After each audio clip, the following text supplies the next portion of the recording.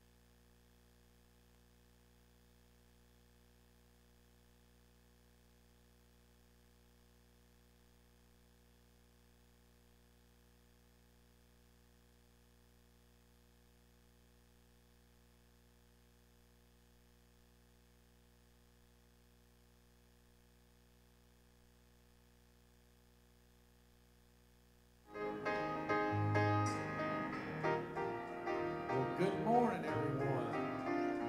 No, I'm not William, so don't think he's changed. Before we get started, though, I do want to give a quick update on Michael. I've had quite a few people ask, and he is actually doing very well from what we've read in letters anyway. I'll say it like that. We've gotten a couple letters from him, but he did make it to Paris Island. Jennifer got the phone call about 2:15 Wednesday morning. So she was woke up out of a dead sleep to a phone call, and it lasted all of about 15 seconds. This is Recruit Daniel. I've made it to Paris Island safe and sound. I'll be contacting you in X amount of days. Love you and thank you for your support. Bye.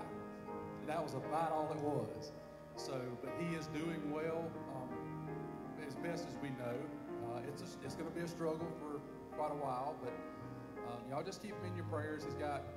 This was actually the first week, so he's got 12 weeks left. Phase 1 starts tomorrow, and so he'll actually get all his training. They did mostly vaccinations and all those things this week, so y'all just keep him and the parents in your prayers because we do need it. So y'all stand as we sing this morning.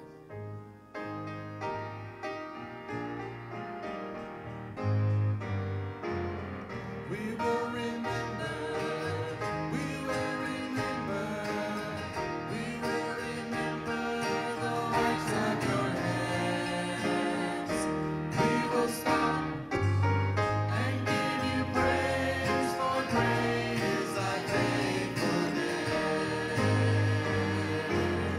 You're our creator.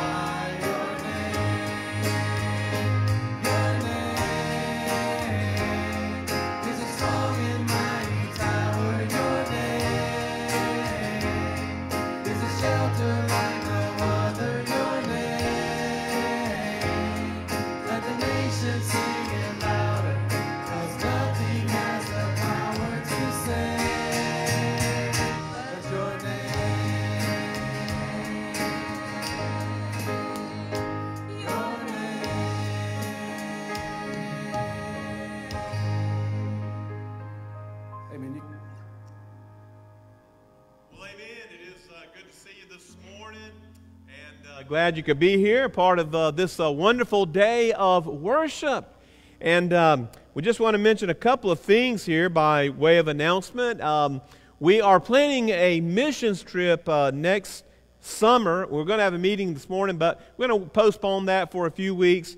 And but we did go ahead and put the dates. Well, let me just mention the dates. They were in last week's bulletin. It's June the 17th through the 24th. So if you're interested, you go ahead and kind of check your calendar out and maybe mark that on there as tentative. But it's a wonderful experience. If you've never been on a missions trip, I encourage you that if it in any way that you could go, then to go. We're going to be going to Honduras again, and it's a beautiful place. But we had an amazing time there. We went 2 years ago, so this will be 3 years by the time we go back.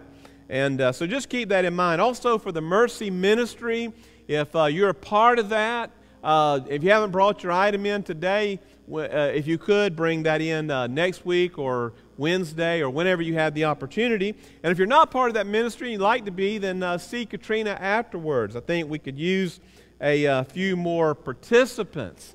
And so let's just continue to pray one for another. We've got a lot of folks that need prayer, and certainly pray for our church, and as we pray for this COVID situation as well. As we mentioned in Sunday school, unfortunately, the numbers seem to be kind of going up again. It seems to be a spike. But we pray that the Lord will just save this thing and that it'll just be a thing of history. Remind you that if you have an offering, that we have baskets at every door, that you can drop it off on your way out. And I just want to thank you so much for being faithful throughout all of this. Our church has been so faithful to give. It's just been amazing. And so I thank you for those of you who are listening at home and you've not been able to come to any of the services, but you have been so faithful to give. And we thank you for that and your faithfulness. Well, let's go to the Lord in prayer. Our Father, we thank you, Lord, for this day of worship. And I pray, Father, that we would come with the right attitude, ready to praise you, ready to worship you with all of our mind, our heart, our soul, and our strength. Father, you alone are worthy of our adoration, of our devotion, of our service, Lord, of our praise, of our glory. And we thank you today for being our God. Thank you, as we learned in Sunday school, that you are not ashamed to call us brethren, your children. And Lord, that we get to call you our Father, and we get to pray and come into your throne of grace. And Lord, as we come today and as we kneel down before you in our hearts and minds, and we bring these petitions before you that are so many, Lord, in our church family that is in need of prayer, Lord, is in need of your intervention in their lives, that you would just heal them. Lord, give them strength. We pray, Father, for those who are suffering, that they would suffer no more, that, Lord, you'd come upon them even now and just ease them of the pain of their, not only physical pain, but heart pain, of sorrow. And Father, we pray that you would just be with our nation today. Lord, be with our president and our vice president and our governor and our mayors all over this land. And Lord, we pray that you would just calm the hearts of the people that are causing uprising and rioting and doing harm and damage to others and to property. And Father, we pray that you would use this, though, as you are sovereign over all things, and that all things work together for your good, that much good will come from this because people will turn to you. And Father, we pray that you would just cause this virus, Lord, to just vanish away and that it would not spread any further. Lord, we just ask this in the name of Jesus and in the power, Lord, of your ability to cause things, Lord, just to disappear. And we pray that for this virus that has plagued not only our nation, not only our state, our city, but the world. And that so many have died and so many are suffering today from it. Lord, thank you for protecting us, and we pray that you'll continue to protect our church from it, our churches. And Father, we just pray that you will bless the service, the sermon this morning that you've given to us. Give us strength to deliver it. Lord, give us wisdom. Give us your words. And Lord, bless this singing now, we pray in Jesus' name. Amen. Brother Rob. All right, y'all stand one more time with us as we sing a little bit more.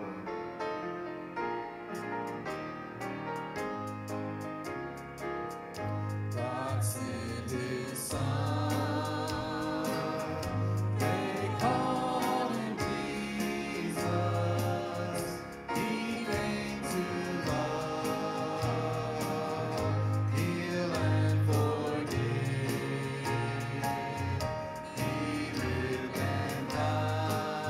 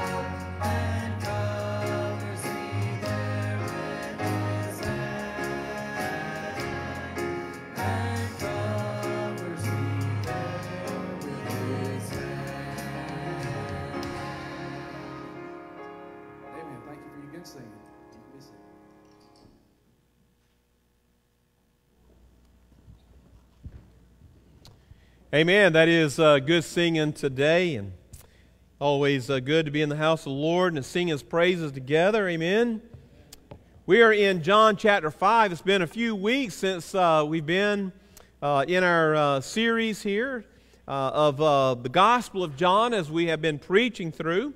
And we are in chapter 5 today. This is one of the most perhaps important sections in the Gospel of John. All of the Bible is important. It's all inspired by the Word of God. But in the person of Jesus, this is such an important portion of Scripture. And I want to begin reading this morning in the Gospel of John in verse number 16. And it says, and therefore did the Jews persecute Jesus and sought to slay him because he had done these things on the Sabbath day. But Jesus answered them, My Father worketh hitherto, and I work. Therefore the Jews sought the more to kill him, because not only had he broken the Sabbath, but said also that God was his Father, making him equal with God. Then answered Jesus and said unto them, Verily, verily, I say unto you, the Son of Man can do nothing of himself, but what he seeth the Father do. For what things soever he doeth, these also doeth the Father likewise. For the Father loveth the Son, and showeth him all things that he himself doeth. And he will show him greater works than these, that ye may marvel. For as the Father raiseth from the dead,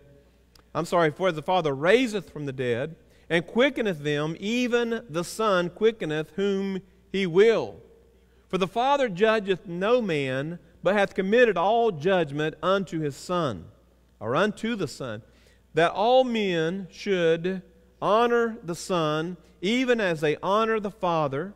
He that honoreth not the Son, honoreth not the Father which hath sent him.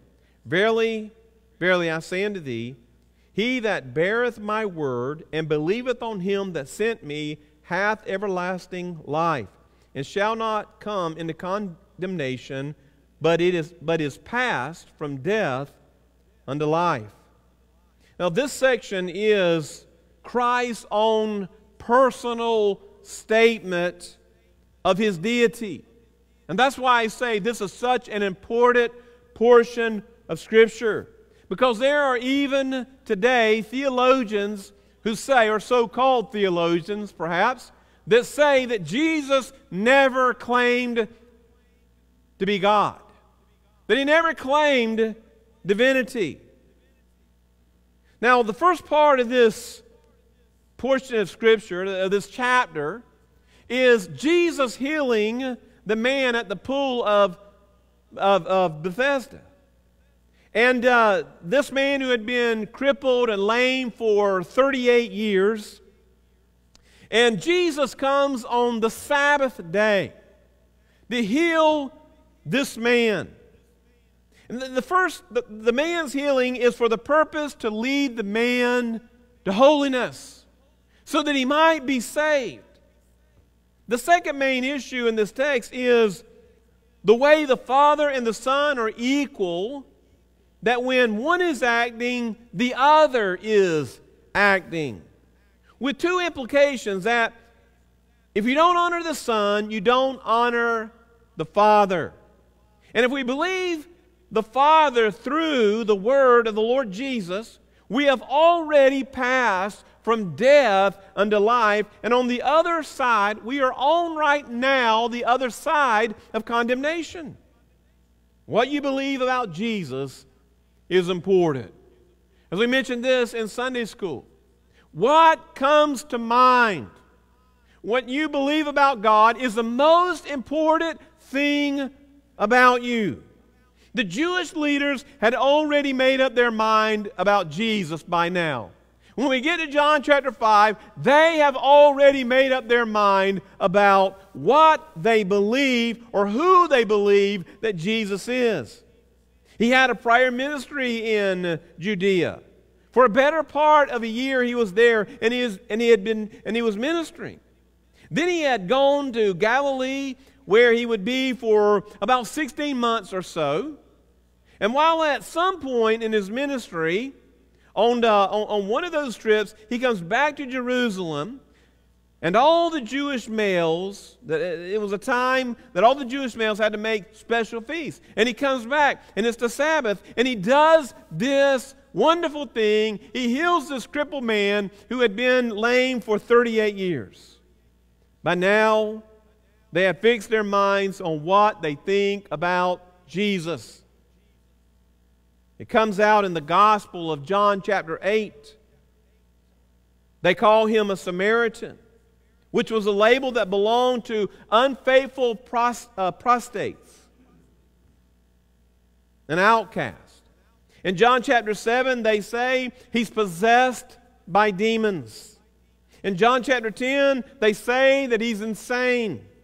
In John chapter 8 and verse 41, they say that he's an illegitimate child.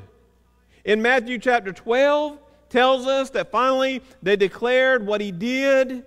He did it by the powers of hell, by the power of Satan. Now, of all the miracles that Jesus performed, John Piper says this: none of the physical miracles of Jesus was an end in itself. They all point to something more about Him and about His kingdom and about the kingdom of God and about the spiritual and moral transformations that He is working. When He fed the 5,000 from a few loaves of bread and fish, the point was that He Himself is the true bread from heaven. In John chapter 6, when He said to the crowd, you are seeking me not because you saw signs, but because you ate of the loaves. You ate your bellies full. You missed the spiritual character of the miracle. You only saw the physical. Now, what do people want most in life? What do you want most in life? And what most of us want in life? Probably could boil it down to about three things, right? Number one, we all want physical health. We want to be healthy, and especially if we are sick, we want to be whole. We want ease of life. We do not want to suffer. We don't think we deserve to suffer, and we don't want to suffer. And I can certainly understand that. Who wants to suffer? With people that are suffering, I know people that are suffering. I pray that God would take the suffering away. It's not easy to live that way. It's not easy to live with sickness all the time. Number two, we want prosperity. Why? So that we can feed the flesh. So that we can buy what we want, we can go what we want, we can have the nicest clothes, the nicest homes, the nicest cars, the nicest shoes, the nicest purses, the nicest jewelry, or whatever. So that we can feed and feed and feed and feed the flesh, which is never filled, by the way. It's never full, no matter how much we feed it. It's like a teenage boy. You know, it's never, never, never full. When our boys were, all three of them were home, we'd go out to eat, and we'd get home, they'd open the refrigerator, we'd say, hey, we just ate. Yeah, but I didn't get full. You know, they're never full. The flesh is that way. It's never satisfied. It always wants more. The third thing is success. Why? So that we can walk around proud of all of our accomplishments. It's all about the physical. So He is saying to the healed man in chapter 5, don't miss what your healing was about. Your healing was about your holiness. I have come for that, so that you may turn to me from your sin. Back up to chapter 14. Verse number 14. John chapter 5, verse 14. It says, afterwards Jesus findeth him in the temple and said unto him. Now, Jesus comes along, He heals this man, and then he just fades away, just without the man even knowing who he was. He doesn't even know that Jesus tells him to take up his bed and to walk, and he picks up his mat, and the Pharisees on the Sabbath see this man carrying around this mat, they say, hey, you're not allowed to do that. He said, yeah, but a man healed me, and he told me to take it up. And they said, who was that? He said, I don't know. I don't know who he was. And so Jesus seeks this man out in the temple. He comes to him, and it says, he findeth him in the temple, and saith unto him, behold, thou art made whole, sin no more, lest a worse thing come unto thee. What would the worst thing be? To be healed of the suffering and then die and go to hell. Die a spiritual death. To be made whole physically, but to die spiritually and go to hell. Now, I don't know whether this man believed the words of Jesus, whether he turned to Jesus or not, but the next verse says, the man departed and told the Jews that it was Jesus which had made him whole. It almost seems like he betrayed Jesus. Now, I don't know if that's the case or not, but to go to these Jews who hated Jesus, it seems like he was selling Jesus out. It's an amazing thing, isn't it? We mentioned in Sunday school once again that, so many of the people that were healed did not believe in Jesus as their Savior. Now, again, this text is one of the greatest Christological discourses in all of Scripture. Jesus makes 5 claims about his equality with God. As I said a little earlier, there are those who are theologians who say Jesus never claimed divinity. There are many religions out there that teach that Jesus is not God, that he's not equal with God, that Jesus never said he was equal with God. But the Scripture is overwhelming. And the Jews knew what Jesus was saying. That's why they killed him. That's why even before that they sought to kill him. And at this point, already here in John chapter 5, they're already seeking to kill him. They've already made up their mind who he is, and they want him dead. In spite of all the wonderful things that Jesus is doing. In spite of the fact that he's healing people like this crippled man. Over and over and over again, those miracles are multiplied to the people that are being healed. Does all these wonderful things.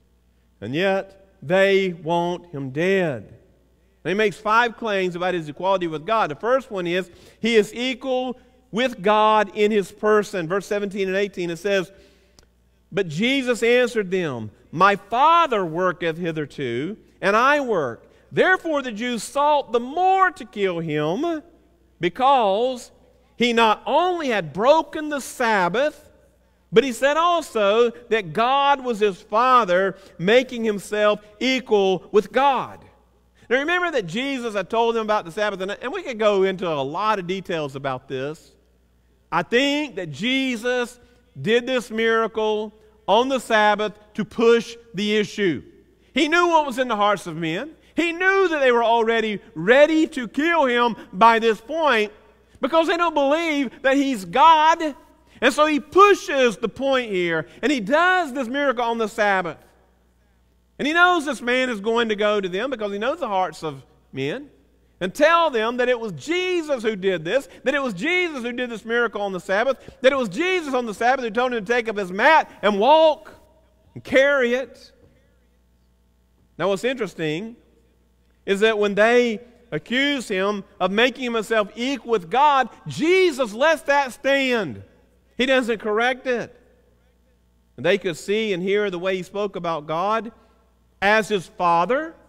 And evidently there was significant indications in what he said and the way that he said it that they thought, well, hey, this is over the top. I mean, this is it.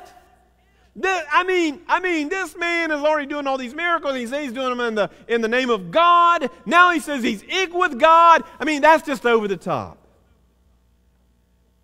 The Jews never called God their Father. They didn't use that. They thought that was blasphemy. But Jesus did often. In Mark chapter 14 and verse 36, and he said, Abba, Father, all things are possible unto thee. Take away this cup from me. Nevertheless, not not what I will, but what thou wilt. Paul also used this terminology in Romans chapter 8 and verse 15. He says, "For we have not received the spirit of bondage again to fear, but ye have received the spirit of adoption, whereby we cry," what? "Abba, Father." Abba is an Aramaic word used by Jesus and Paul to address God in a relation of personal intimacy, which the Jews thought of as blasphemy. That you'd think of God in those terms, that you would call Him Abba, Father. This man is really treating himself equal with God in the way that he talks about God. Now, what is crucial to see is not only what they would draw, not only that they would draw this conclusion, but that Jesus let that stand. Now, you remember in Acts chapter 12, when King Herod comes out and he makes this great speech, and the people bow down and they begin to chant, "He is a God! He is a God!" And Herod let that stand. And what did God do? God sent worms to eat the man's flesh. He killed him right there. Now God doesn't do that with Jesus, who makes Himself equal with God. Jesus does not try to correct these Jews in their thinking and what He's saying. He lets it stand. Why? Because He is equal with God. He's equal with God in His person. He's equal with God in His works. Look at verse 19. It says, "Then answered Jesus and said unto them, Verily, verily, I say unto you, the Son can do nothing of Himself, but what He seeth the Father do. For what things soever He doeth, these also doeth the Son likewise. For the Father loveth the Son, and showeth Him all things that Himself doeth, and He will show Him greater works than these, that ye may marvel." He assumed the prerogatives that only belonged to God. Elsewhere, he said, for example, that He exercised sovereign control over people's eternal destiny. He said that He had absolutely authority over the divine law of God. He said that He had power supernaturally to answer prayer. That He had authority to forgive sins. That He had absolute power over angels, holy and fallen, that He had power over the kingdom of God, that He declared that He had the right to be honored and glorified and praised and worshiped as God. Now, you want to tell me that Jesus never said He was equal with God? That He never claimed divinity? You have to close your eyes and your mind to what is being said by Jesus. Because these prerogatives only belonged to God. Or they belonged to God only. And Jesus let it stand. When they call Him, when they say that He says He's equal with God. Now there's several implications of this. The Son doesn't, indeed the Son can't go His own way, but stays in perfect step with the Father. The second thing is that the Father doesn't go His own way, but acts in perfect step with the Son. Now, why is this? Because they can't. They are one. They are one in unity. They are one. They are one in person. They cannot go their own way. The Father has to do what the Son does. The Son has to do what the Father does.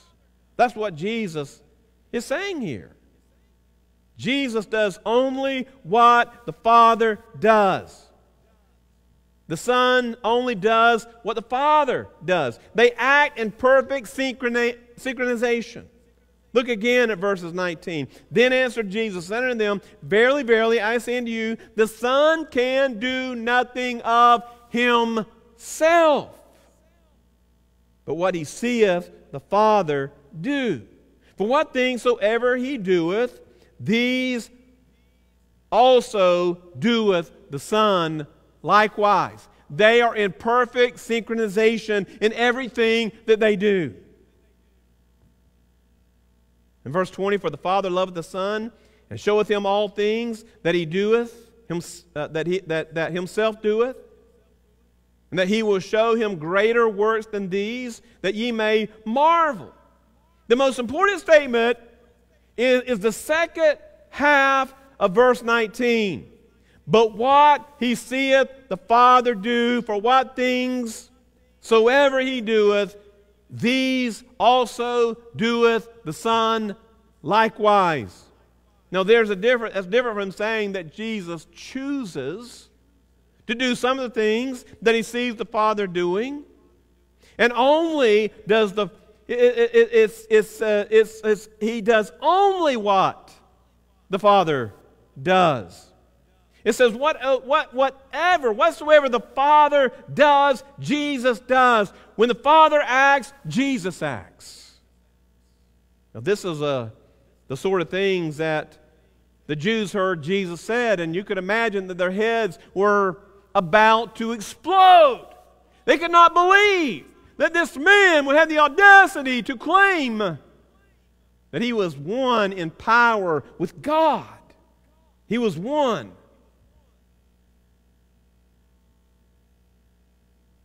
You talk as if to act, for him to act is for you to act, is what their response would be to Jesus. As if there's some kind of essential connection or union. Well, there is. In Genesis 1:1 it says in the beginning, God created the heavens and the earth. You know where Jesus was? He was right there.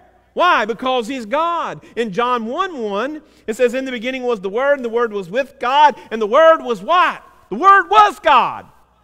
That cannot be any more clear, can it? The same was in the beginning with God, verse 2. All things were made by Him, and without Him was not anything made that was made. Yes, Jesus is saying, that's exactly what I am saying. That for the Father to act is for me to act. We are one in union.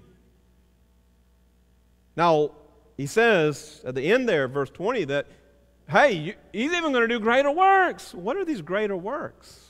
I mean, what could be greater than what He's already been doing, right? And He will show him greater works than these, that ye may marvel. Well, they're listed in verse 21 and 22, and that brings to the third point. He's equal to God in power and in sovereignty. Verse 21 says, for as the Father raiseth up the dead and quickeneth them, even so the Son quickeneth, whom He will. For the Father judgeth no man, but hath committed all judgment unto the Son. So the first one is power and life and resurrection. The second is the authority of judgment. The Father grants the Son life.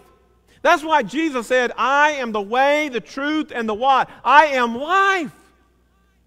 I mean, what greater power is there than to give life? You know, man, with all the technology that we have and all the medical advancements that we have, the one thing that man still cannot do is give life. Doctors have medicines, and we're thankful for that, aren't we? We're thankful for all the medical advancements that they have, but even with all of that, there are times when the doctor will come to the family and say, I'm sorry, there's nothing else we can do. Right? Why? Because they don't have the power of life. Only God has the power of life. And resurrection. He brought people back from the dead. People who were already dead, He breathed new life into them. And by the way, salvation is life, right? It's eternal life. As we have learned from John chapter 3, it is life that comes from above, as Nicodemus says. And by the way, Nicodemus, remember what Nicodemus said when he came to Jesus? He said, "No man can do these miracles that thou doest except" what? "God be with him." And Jesus told Nicodemus, "Ye must be born again." And Nicodemus begins to question that. And Jesus says, "Why don't you understand this? I'm talking about life from above." Life from above. That is eternal life. And only God can grant eternal life. He's the only one who can give life. And He's the only one who can give first birth and the second birth. Every birth is a miracle, isn't it? Have you ever witnessed firsthand a child being born?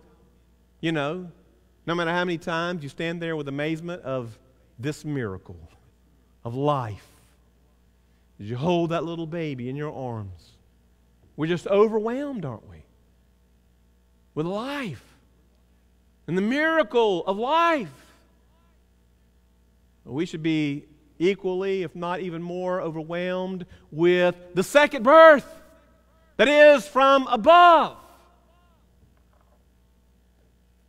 The Father grants the Son to give life. The Father grants the Son to render final judgment.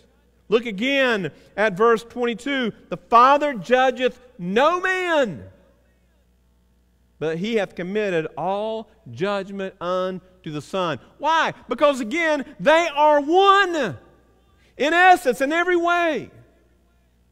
Those are marvelous works. And they come together in verse 24 and in verse 29. In the resurrection that Christ produces and in the subsequent judgment.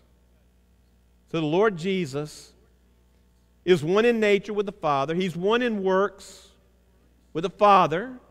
He does exactly what the Father does. This is the vision of Christ that you need to have today. I think sometimes we have pulled Him down to nothing more, and many have done this, to nothing more than a generous man. Because there are still those who say, well, He never claimed to be divinity, but He was a good man. He was a great teacher. He was a wonderful teacher. Well, that doesn't work, does it? Because he couldn't be a good man because he'd have been the greatest liar ever. When he said that he was equal with God, when he said that he was God, he would have been a madman. He would have been a false teacher. He could be a great teacher. He's a liar. He's a false teacher going around claiming to be God, claiming to do these miracles in the name of God. You can't have it both ways. He's either the Son of God, he's either who he said he was, or he's a fake, he's a liar, he's a madman. And of course, we know that he's God. We believe that he's God. And we're not to pull him down in any way from that. The fourth thing, that he is equal with God in judgment. The Father judgeth no man. He hath committed all judgment unto the Son. The Father acts in step. We saw that Jesus acts in step with the Father. Now we see that the Father acts in step with Jesus. When people make what people make of Jesus decides their final judgment. You know, I just remind you again, it's not about believing that in Jesus. It's not just believing that Jesus was the Son of God. Do you believe it? Is that you believe by grace alone, through faith alone, in Christ alone? As we learned on Wednesday nights in the book of Galatians, there were the Judaizers who said, yes, you must believe in Jesus. You must believe that he was born of a virgin. You must believe that he's the Son of God in the resurrection, all of this. But then they added the works of Moses, the law of Moses. Therefore, canceling out grace, canceling out salvation. Paul said, that's another gospel. When you add anything to grace, it becomes another gospel. Doesn't matter what else you believe. You must believe the right thing about Jesus. You know, and I'm afraid that's what we hear so much today of just pray, ask Jesus to be your Savior, and everything, He'll save you and everything. What about repentance? What about making Him your Lord? What about in Christ alone? Not just as Christ a way, but Christ alone. And I'm afraid that so many people are getting this false sense of security because they say, well, Jesus, I love you, and Jesus, I want you to be my Savior. Well, yeah, that's a part of it, but that's not all of it.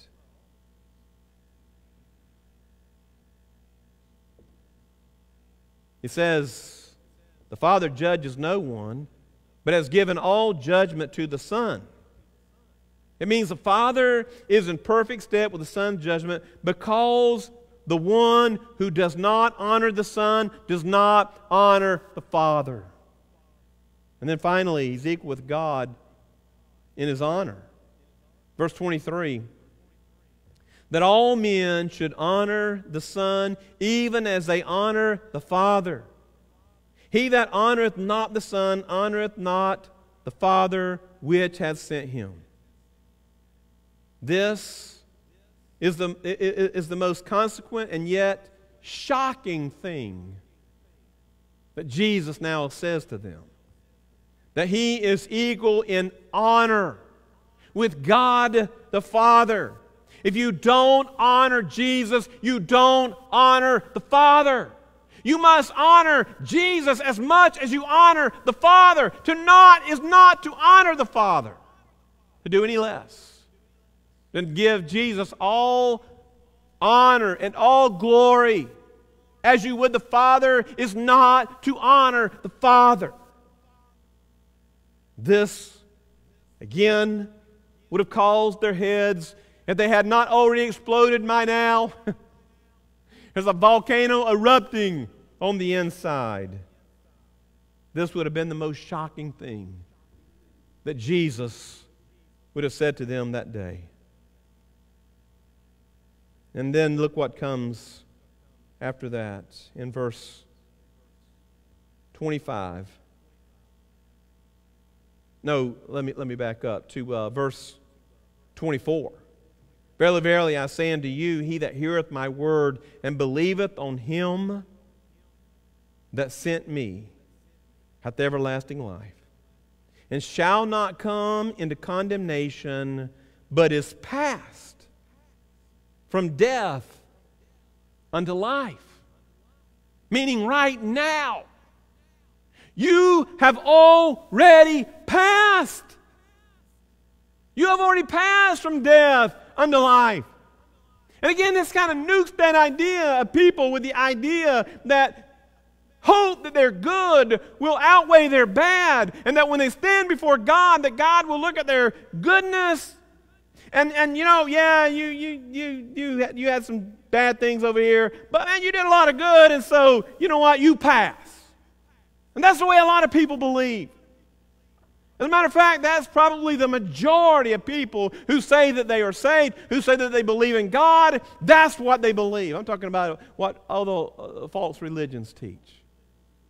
But we learned in John chapter 3 that it's not that you will be condemned, but if you don't trust Jesus as your Savior, you are condemned already. It is already a judgment that is passed. The good news is that you can come to Jesus by grace through faith and trust Him as only Savior, as only God, and He will save you. And as He says, he that believeth on Him that sent me hath everlasting life. Hath everlasting life. And I love this, again, for those who believe that you can be saved and then you can lose your salvation. Well, how is that possible when you've already passed from death unto life. You're on the other side of condemnation right now. That's our eternal security, ladies and gentlemen. And I don't know about you, but man, that excites me. Amen? Amen. Maybe you don't believe that. I know you do. I certainly hope and pray that you do. We are on the other side of condemnation. We've already passed from death into life. Why? Because we believe everything that Jesus is saying here. We do not question that He is equal with God in power, in sovereignty, in resurrection power, in life-giving power, in life-sustaining power, in honor, and in glory. We believe that, and then most importantly, we receive that. And we trust Him as only Savior who died for our sins. Would you pray with me? Father, Lord, thank you for this powerful, important portion of Scripture where you lay out so clearly the person of Jesus Christ, where it's absolutely unmistakable that He claims to be God. And He receives worship. And He gives life. And I pray if there's someone here today, or maybe someone that's listening, or will listen to this later on, and we're thankful that how these messages have been going out. But Lord, I just pray that right now that they would bow before you, and Lord, they would confess you as Savior,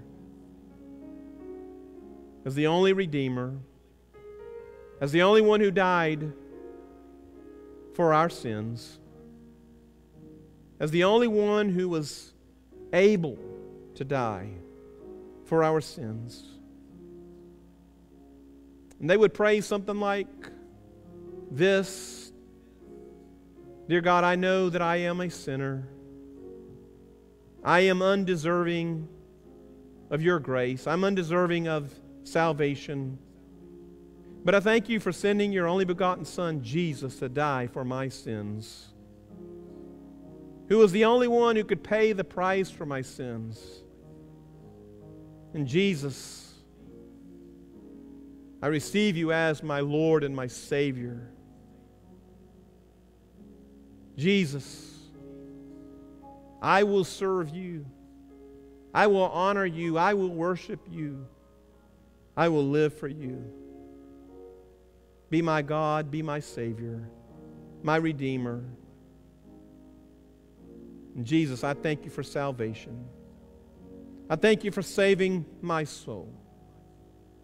And I pray that if you don't know Jesus, that you would pray something like that, knowing and understanding that He is the only Savior of the world, that there is no other way, that we are not saved by our own good works, for by grace are you saved through faith, and that not of yourselves. It is a gift of God, not of works, not of works, lest any man should boast. Oh, trust Jesus today, if you haven't already. For those of us who are, may we be strengthened in our walk, strengthened in our witness, confirmed in our minds who Jesus really is. And Father, I pray now your blessings on this in Jesus' name. Amen. Let's stand together, and I just want to give you an opportunity to come just as Katrina plays this morning. If you want to come to the altar, we just give you that opportunity right now. You just leave the place where you're coming, and you can pray. If you want counsel, would be glad to talk with you, either now or afterwards. But you come. If you're listening at home, would you just, right where you're at, if you don't know Jesus as your Savior, would you right now pray that prayer? Invite Jesus to be your Savior. Ask Him to be your Savior. Would you do that?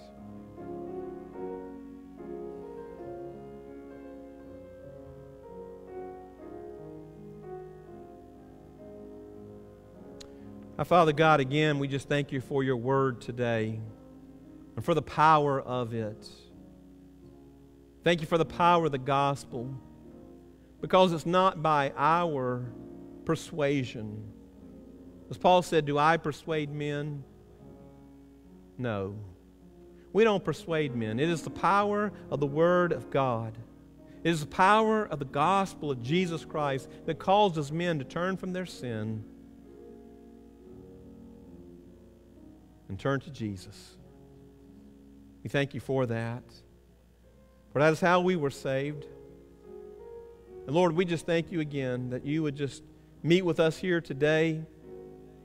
And Lord, we just pray now all these things in Jesus' name. Amen. Amen. Well, God bless you. And thank you so much for being here today. It was good to see many of you, some of you in Sunday school this morning. And we just remind you that we started our Sunday school back now at 10 a.m. And then we look forward to seeing you on Wednesday night, as many of you as can come out and join us at 6:45. All right, God bless you, and we look forward to seeing you again soon.